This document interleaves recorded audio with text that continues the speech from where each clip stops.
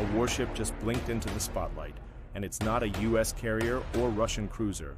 It's China's freshly upgraded Type 052D destroyer. This isn't a prototype, a concept, or a PR stunt.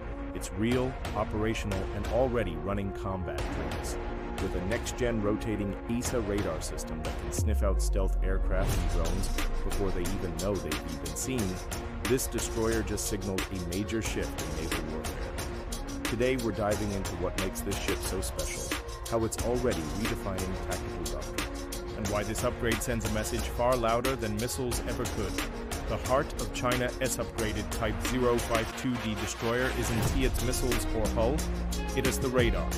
The warship known as the Weinan has replaced the traditional spherical radar dome with a dual-face rotating active electronically scanned array, AESA radar, a move that's less about aesthetics and more about absolute dominance in the electromagnetic spectrum.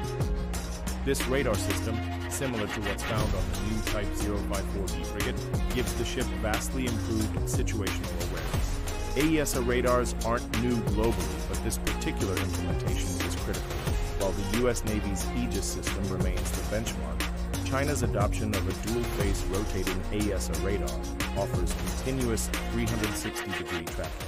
It rotates physically, but because it's electronically scanned, it doesn't need to wait for a full spin to track targets, giving it both range and refresh speed advantages. This tech gives the Type 052D the capability to detect low RCS targets like stealth drones, sea-skimming missiles, or even fifth-generation fighter aircraft, all of which are designed to evade traditional radar. The choice of a rotating system versus a fixed multi-panel layout, like on US Arleigh Burke-class destroyers, shows China's intent to strike a balance between cost, flexibility, and performance. A dual-face rotating radar is easier to maintain and less power-hungry, yet still offers full coverage and precise tracking. That matters when you're mass-producing these platforms. But the upgrades aren't just skin-deep. The aft mast now supports a dedicated long-range radar array, giving the ship early warning capabilities against aerial and missile threats. This layered sensor setup allows the ship to act as a radar node within a fleet, passing target data to other ships in real time. The Weinan also received enhancements to its combat management system, enabling faster decision loops. Pair that with an expanded vertical launch system, VLS, now capable of launching a mix of HHQ-9 surface-to-air missiles, YJ-18 anti-ship cruise missiles, and CJ-10 land attack variants, and you get a warship that can engage threats from multiple domains without needing to reconfigure its loadout. Then there's the helicopter deck, which has been widened to support a broader range of aircraft, including Z-20 and Z-9 helicopters, both used in anti-submarine and search and rescue roles. This turns the destroyer into a mobile operations hub for extended missions far beyond China's coastline. In short, this isn't just a radar upgrade, it's a full-spectrum leap in offensive and defensive capability. The Weinan is no longer just another destroyer. It's a floating, multi-domain combat node. Cutting-edge technology is great on paper, but what happens when you fire it up in combat simulations? China didn't leave that question unanswered.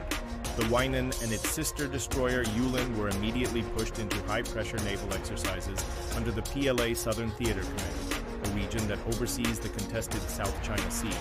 The drills were not symbolic shows of force, they were formation-level simulations meant to test everything from radar tracking to command chain efficiency under live fire conditions. Here's what happened.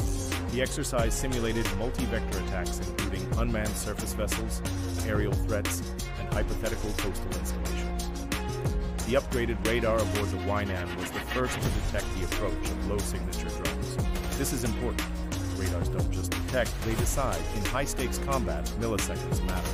The dual-face AESA system quickly identified, tracked, and relayed data back to the ship's fire control system, which then guided the main gun systems to neutralize the threats, all without any external cue. But this wasn't just about acting alone. One of the most impressive aspects of the drill was inter-ship data sharing. The Weinan launched shipborne drones, which scouted coastal targets and sent coordinates back to the command center.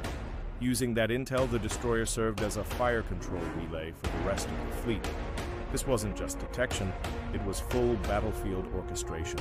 This real-time drone coordination allowed multiple ships to simultaneously launch strikes on enemy positions, demonstrating how the upgraded A052D can act as a central node in networked naval warfare. Essentially, it turns every nearby platform into an extension of its own sensors and weapons. That's not futuristic. It's happening now. Then came command stress testing.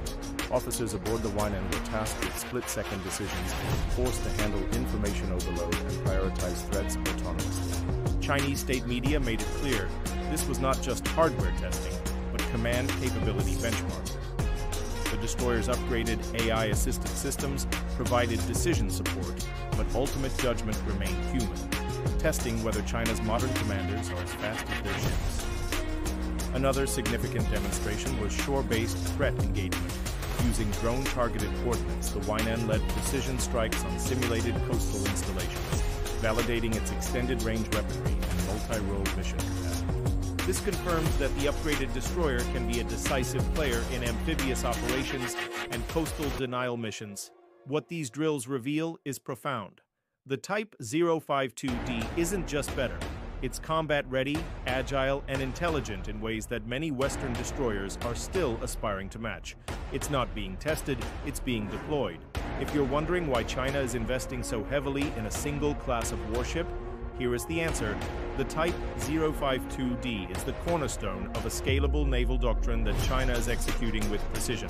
Unlike Western nations, which often pursue expensive, highly specialized ships, China is building cost-efficient, multi-role platforms that can be upgraded over time and deployed en masse. That's exactly what the upgraded Type 052D represents. Not just a more capable destroyer, but a smarter strategy. Instead of scrapping older ships for newer designs, China is layering innovation onto proven hulls. The result? Rapid deployment of modern capabilities without the delays of starting from scratch. This approach is tailored for China's specific ambitions in the Indo-Pacific theater. The South China Sea is crowded, contested, and increasingly militarized, with overlapping claims involving Vietnam, the Philippines, and Malaysia. Not to mention U.S. Navy freedom of navigation operations, Beijing needs tools that can scale fast and hold ground. The upgraded 052D fits perfectly into this tactical environment.